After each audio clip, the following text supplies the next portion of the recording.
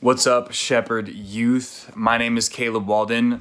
That's Jesus. And we are here to bring you 1 Minute Book Club. That is where I read a whole entire book, a book that has taken me hours to read, and then I condense it to you in under a minute so that you get the full idea and everything that you need to know that I also learned from this book. And the book that I have for you today that I'll start my 1 minute timer on soon is The Practice of the Presence of God.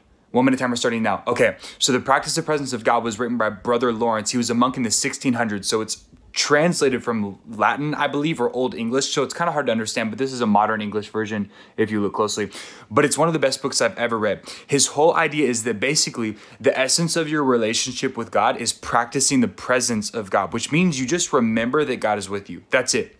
His whole book is summarized in just remembering that God is with you all the time, always. Like this picture of Jesus is behind me. God is always right next to you. And he even goes as far as to say that he won't go into his times of prayer, he won't read his Bible, and he won't do other spiritual activities if it would distract him from the fact that he's already in the presence of God. I'm not saying that you shouldn't do those things, but it does bring us back to the reminder that everything we do, whether we read our Bible, go to church, worship, it's all to remember that we are always in the presence of God. So, how do you go closer to God? You simply just remember that you're in the presence of God. You practice the presence of God. It's a really good book. You should read it.